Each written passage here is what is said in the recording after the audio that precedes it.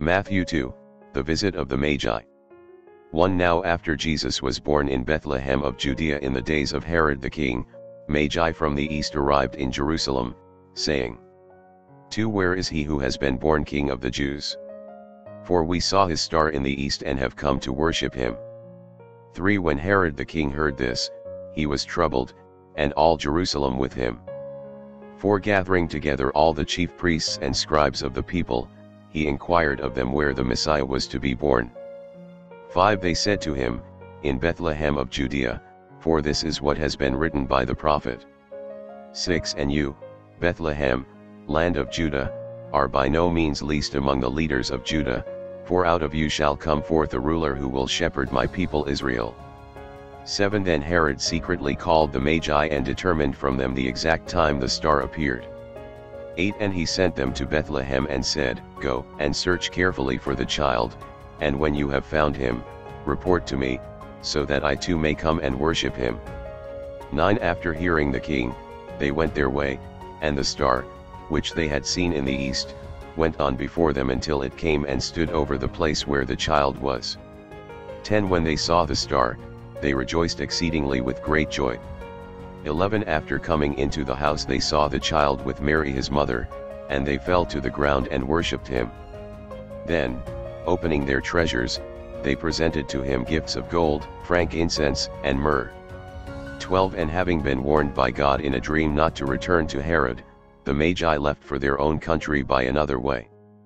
The flight to Egypt.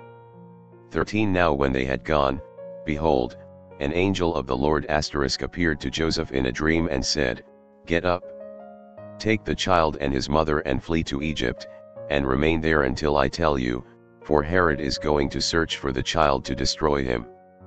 14 So Joseph got up and took the child and his mother while it was still night, and left for Egypt. 15 He remained there until the death of Herod. This was to fulfill what had been spoken by the Lord through the prophet, Out of Egypt I called my son. Herod slaughters babies. 16 Then when Herod saw that he had been tricked by the Magi, he became very enraged, and sent and slew all the male children who were in Bethlehem and all its vicinity, from 2 years old and under, according to the time which he had determined from the Magi. 17 Then what had been spoken through Jeremiah the prophet was fulfilled. 18 A voice was heard in Ramah, weeping and great mourning, Rachel weeping for her children, and she refused to be comforted, because they were no more. 19 But when Herod died, behold, an angel of the Lord appeared in a dream to Joseph in Egypt, and said, 20 Get up, take the child and his mother, and go into the land of Israel, for those who sought the child's life are dead. 21 So Joseph got up, took the child and his mother, and came into the land of Israel. 22 But when he heard that Archelaus was reigning over Judea in place of his father Herod, he was afraid to go there. Then after being warned by God in a dream, he left for the regions of Galilee. 23 And came and lived in a city called Nazareth. This was to fulfill what was spoken through the prophets, He shall be called a Nazarene.